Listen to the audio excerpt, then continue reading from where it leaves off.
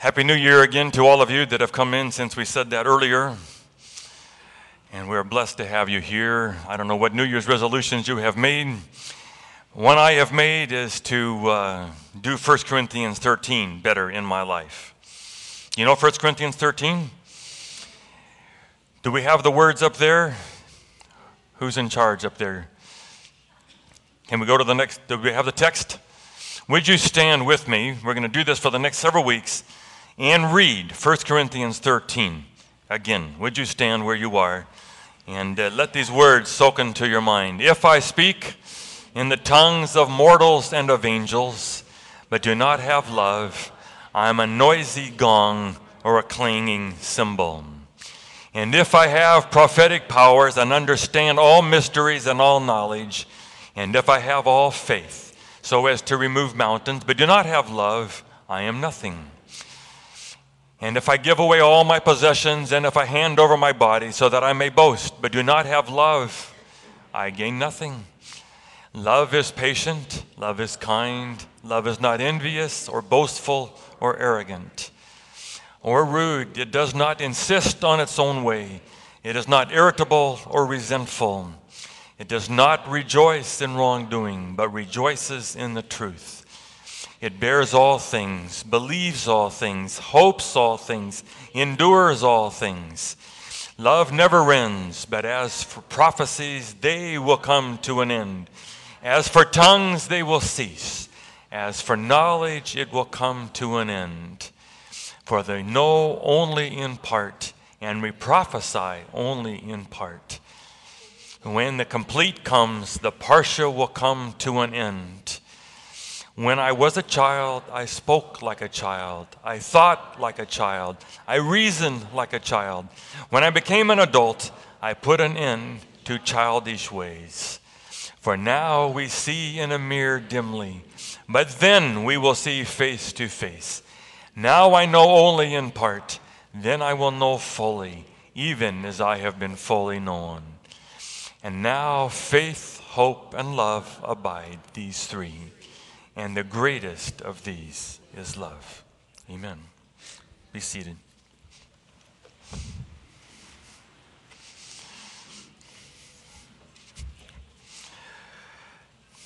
I got a phone call this week. And next Saturday night, I have to go up to one of my old churches in Southern Oregon and do a funeral. He was one of my youth, and he died at 52. So what does that tell you about me? My youth are now in their 50s. How could that be? Died of cancer. These are people that I was very, very close to.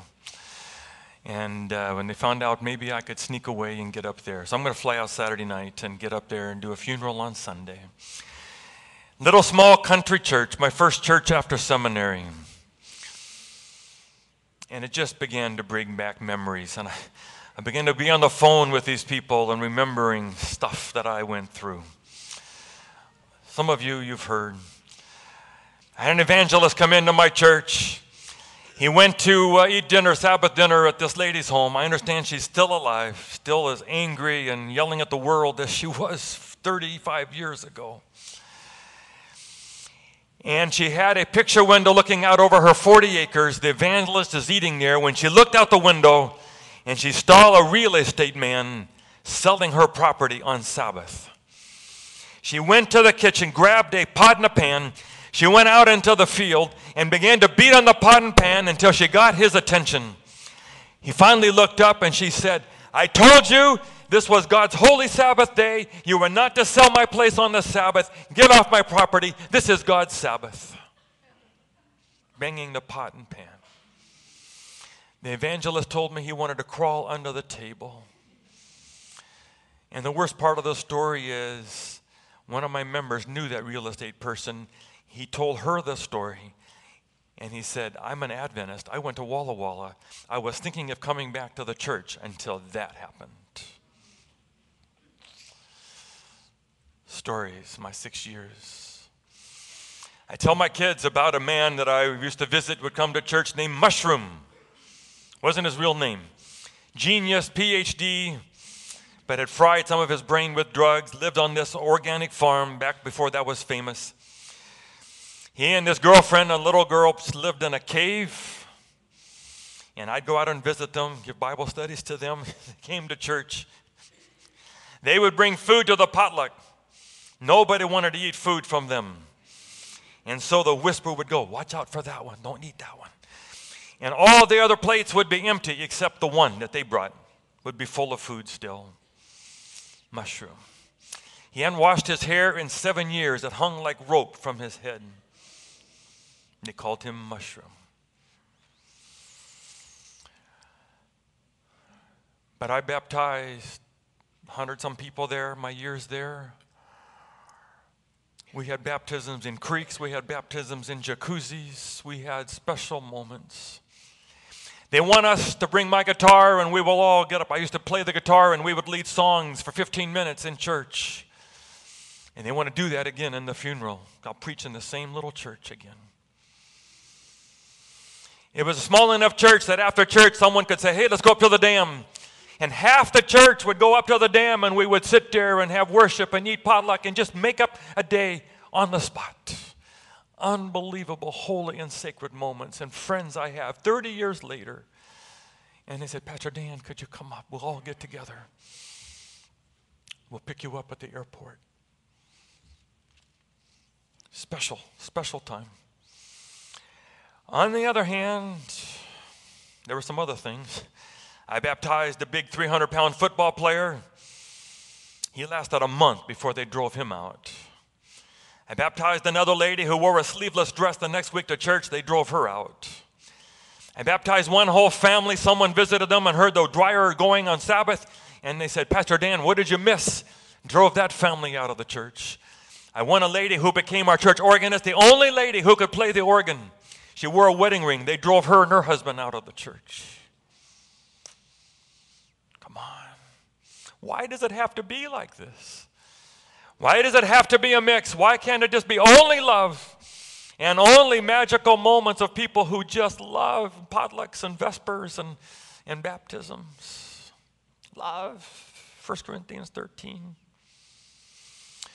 My brother worked for the Adventist Media Center for 20 years. He was a script writer. Did you know that those people write scripts for the speakers?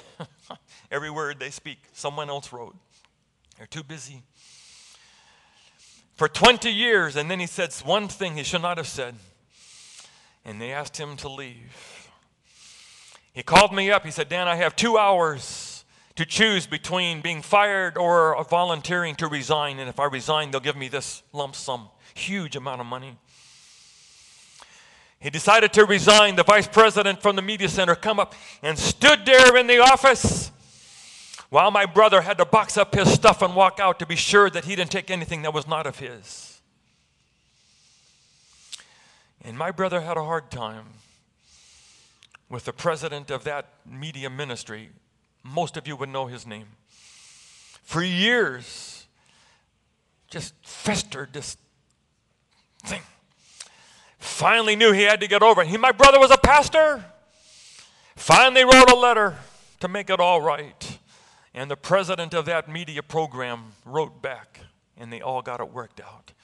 But what if my brother had died or Jesus had come before he wrote that letter? If my brother had loved every single person in the world except one, would he be saved? Or do you have to love everybody? When we say grace, everyone, everywhere, every time, is that God's grace or does it have to be our grace too? How far does this 1 Corinthians 13 thing have to go? So it's my New Year's resolution. 1 Corinthians 13. May it be part of me, part of us. May we be known as a church of 1 Corinthians 13. Amen? And we have evangelism here in a few weeks. When people come to check out our church, may it not just be our truth or our doctrines or our food or our potluck or our beautiful buildings. May it be the smell of love that just goes out from this church, 1 Corinthians 13. Why not? If you have your Bible with you, I invite you to just go back to the chapter.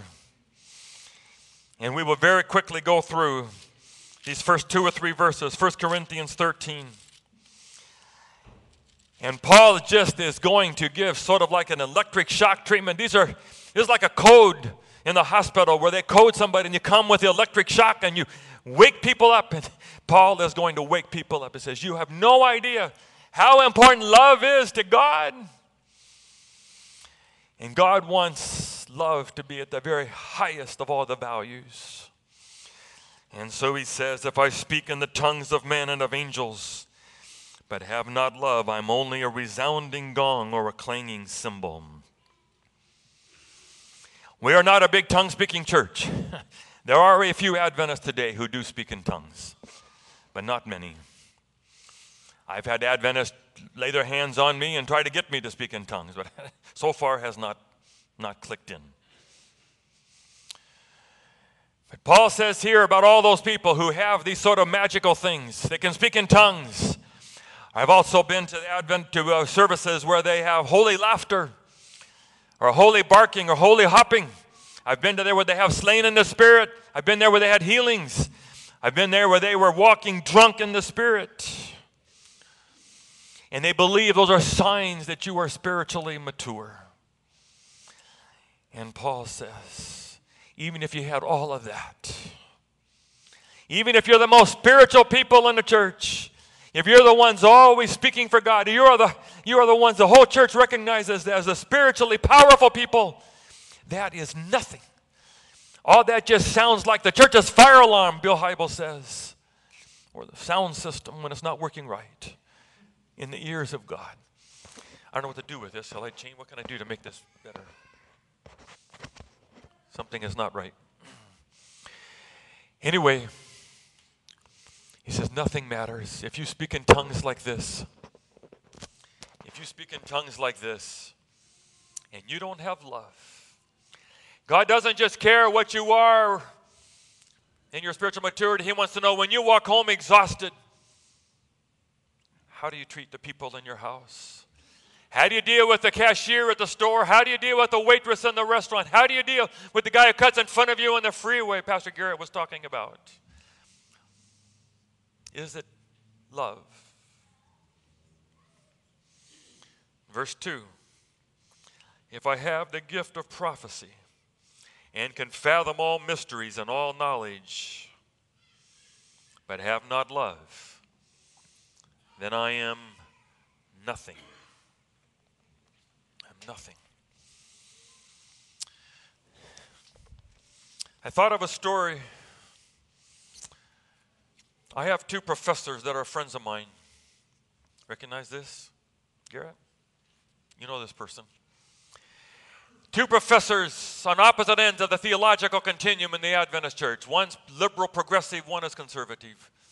Great friends of mine, both in their middle 60s, late 60s now. The Adventists had one theological society, but the conservatives got mad because they didn't feel like they could get their voice heard. They could not get their papers in. And so they started a new society 25 years ago. Often meet in exactly the same city, 5-10 miles apart. This year was in Chicago. One group meets, then the other group meets at the same time in the same city. And these 2 people were at the beginning of that. 20 years later, I know that they were coming together in their theological views. I had lunch with both of them, and I took it upon myself to bring the 2 of them together. And I called the one who wrote these books. And I said, it's been 25 years. I think you guys are closer theologically than you think. Why don't you give them a call? Why don't you just give them a call and see if you can't narrow down that last 5%. And this man, who has a wonderful picture of God, has a monthly column in one of our Adventist journals, is a wonderful human being, said to me on the phone, Pastor Dan, I just can't. He said, Dan, I was sitting there in the audience when he took my book and ripped it page by page. I just can't. And the Bible says, if you have the gift of prophecy, the gift of knowledge, you have all these words, but you don't have love, you have nothing. Can you take these books? You have nothing. You can be the one who has their hand up in the Sabbath school class. You can be the one that always seems to have the right answers. You can be the one that can chart the 2,300 days of the millennial chart. You know what pre-tribulation and post-tribulation mean. You've got knowledge, but not love. God says, it's nothing. Nothing. And I had quite an experience as a young pastor. I came out of school, 25 years old. Out of seminary, walked into this little church that I'm going to go speak in next week, next Saturday, next Sunday. And I thought I was God's gift to this church. I had a degree, I had education. There were only 3 people in that whole church that had ever been to college. There's only a couple of people who were working. Most people are unemployed or on some sort of benefit somewhere, retired. I thought, boy, I had all this education stored up and I was going to give it to these people. Work hard, baptized a lot of people, church grew. I was sitting at a dinner with a group of people 3 years in, and one of them said some nice things to me, and they said, Dan, Pastor Dan, we finally feel like you are really one of us, that you really love us. What are you talking about? I've been in all your homes. I love you. I got a good GPA when I was in school. I was considered one of the top students academically. But somehow when I got out to this little church, no one seemed to want me to tell them about my GPA. They did not need to know the theological classes or the big words that I knew. What were they measuring? That I loved them or not? They wanted to know 1 Corinthians 13, and Paul says, if you could have all these words and knowledge, but you don't have love, it counts for nothing. And then he says, and if I have a faith that can move mountains, but do not have love, then it is nothing. Faith that can move mountains. I don't know how many of you can move mountains, but we all have people who know how to get things done. They know how to get it done. You can put on a dinner. They can put on a program. You need something to be fixed, they can do it. They are capable. And they do great work, and they go on mission trips, and they can move mountains. They have big picture. They can make the church go. We need faith people. But he says, even if you can get all this done, if you are capable and you can move mountains and make things happen, it counts for nothing if you don't have love. And then finally in verse 3, if I give all I possess to the poor and surrender my body to the flames, but have not love, I gain nothing. We'll put these two together. Most of us are not going to have to be martyrs, probably.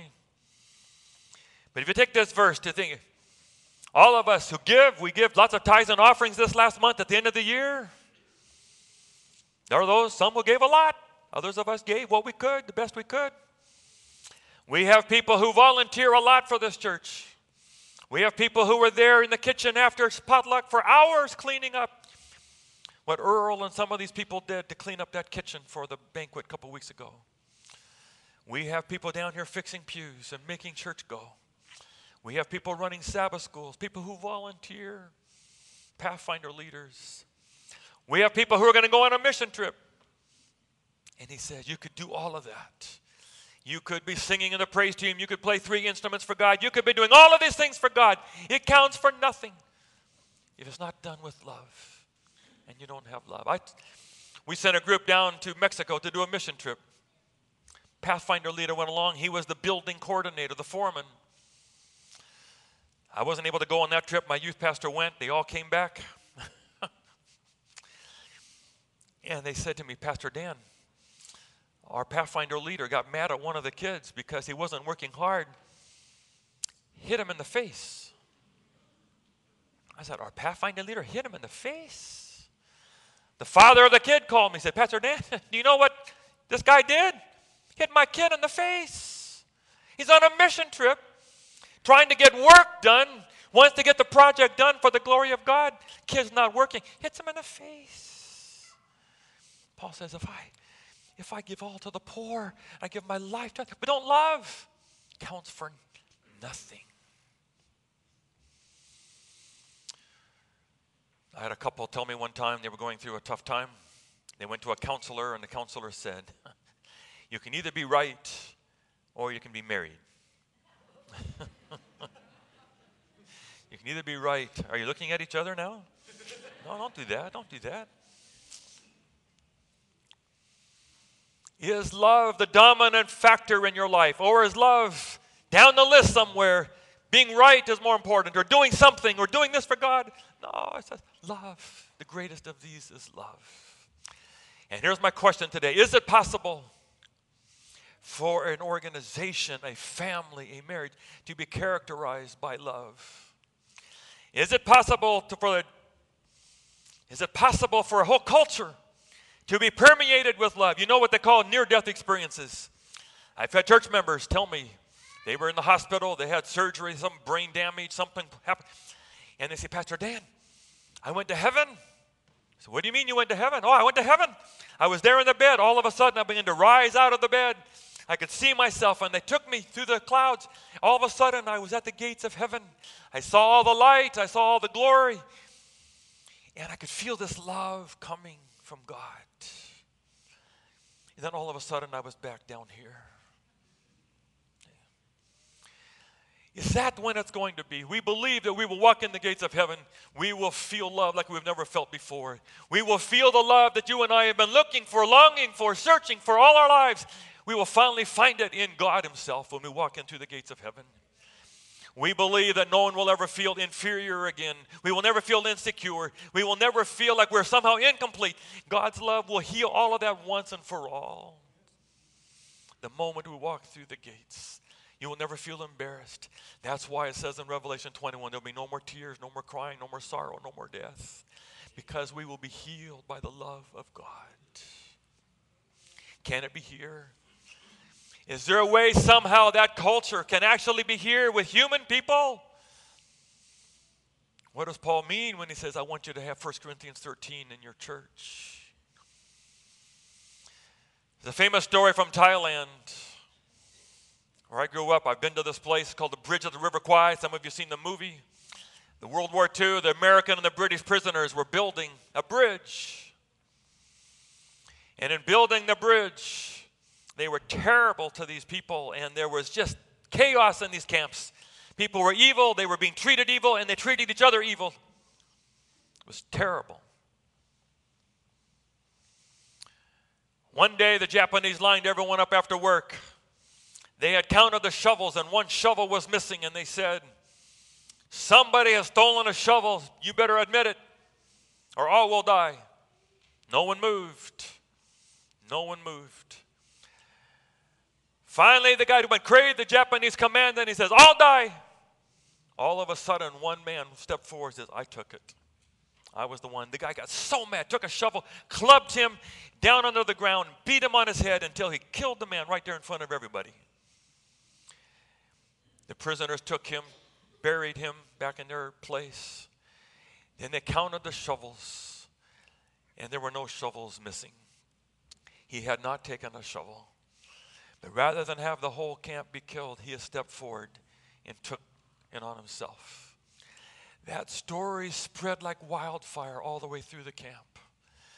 And somehow a place where they were fighting and hurting and doing terrible, stealing from each other, began to be a different place because one man made an act of love. I've listened to Fred Craddock, one of the great preachers and teaching preachers. I've had him come preach in my church. When he retired, he went back to the Appalachian Mountains, still as visiting young pastors. I've heard him tell a story when he was a brand new pastor right out of school, pastoring a little church in the Appalachian Mountains. And he finally had a few people ready for baptism, and they went down to a river, cold. So they had a big fire, and they had blankets. As soon as you come out of the water, they'd wrap a blanket around them. And then they had a potluck and a potato salad and all the usual things. Then they would put all the new members and sit them in a circle around the fire. And all the older church members would stand around them. And one would say, you know, my name is so-and-so.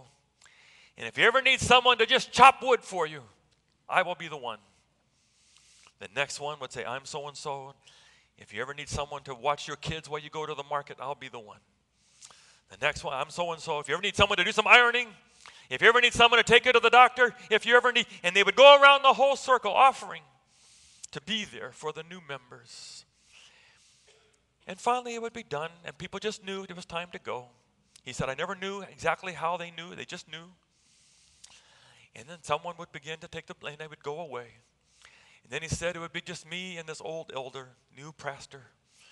And this old elder would kick the final sand on the fire, and he would say, Craddock, people don't get no closer than that.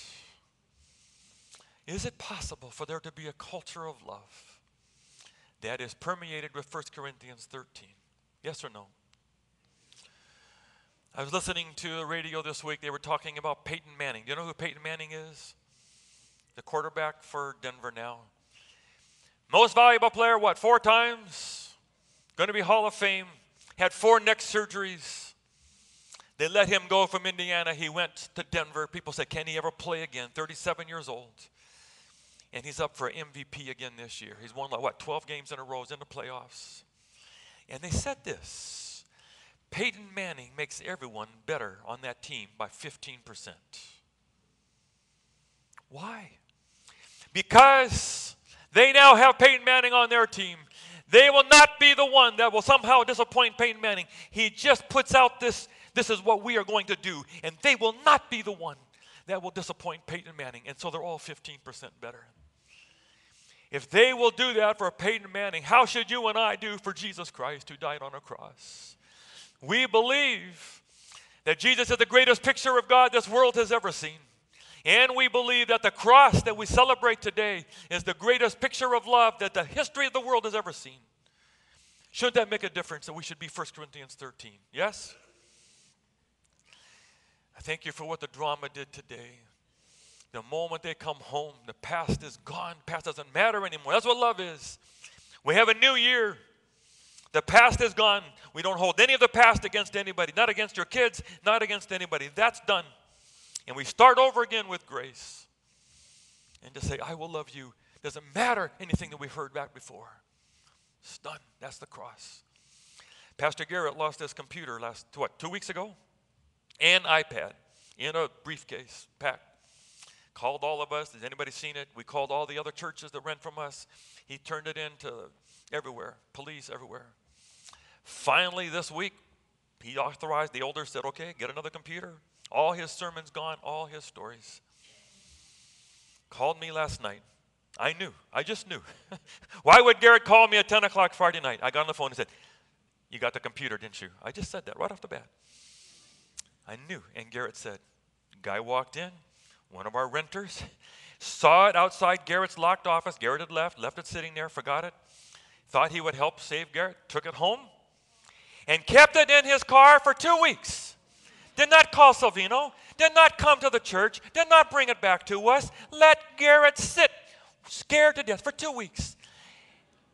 And I don't know if Garrett said this or he just thought it, but he thought, you had my life in your hands. And you drove around for 2 weeks. And I just want to say each of us has people in our hands. What do you do with their heart, the way we talk, the way we relate?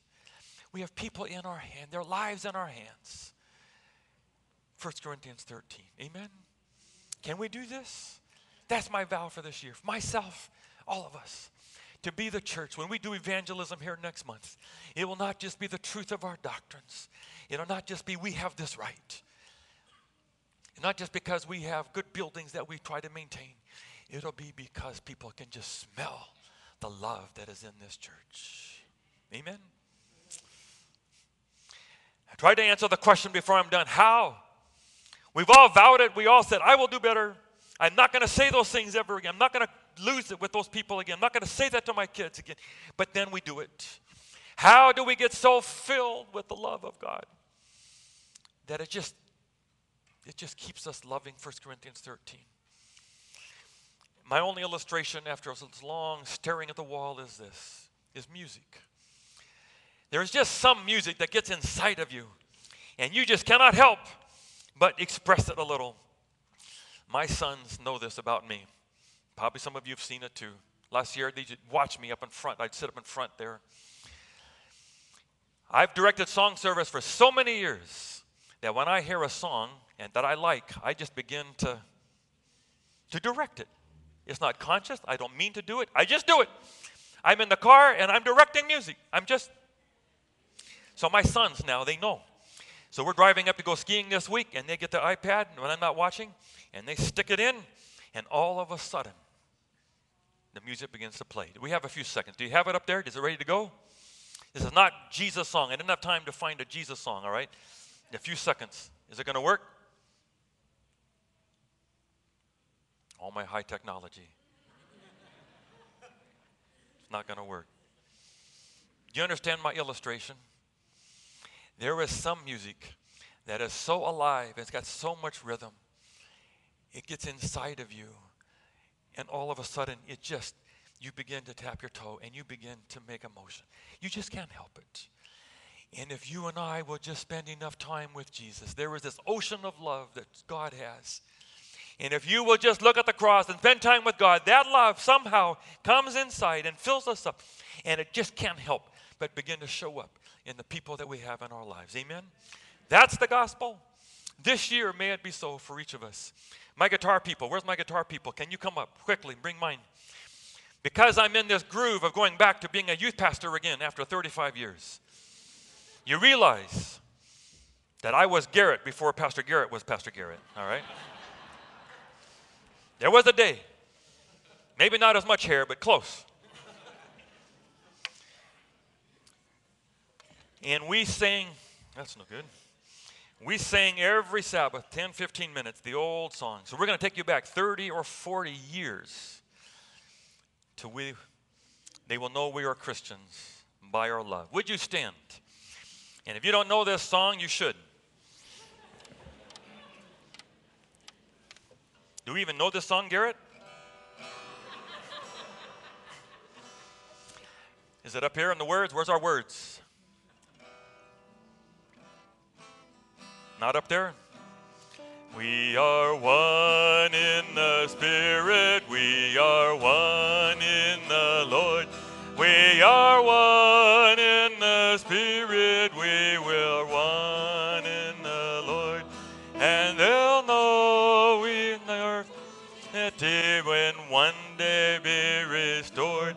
And they'll know we are Christians by our love. By our love, yes, they'll know we are Christians by our love.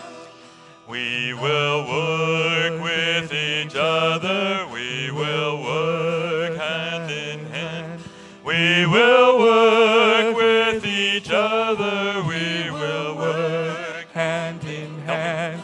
And we'll guard each man's dignity and save each man's pride. And they'll know we are Christians by our love. By our love, yes, they'll know we are Christians by our love.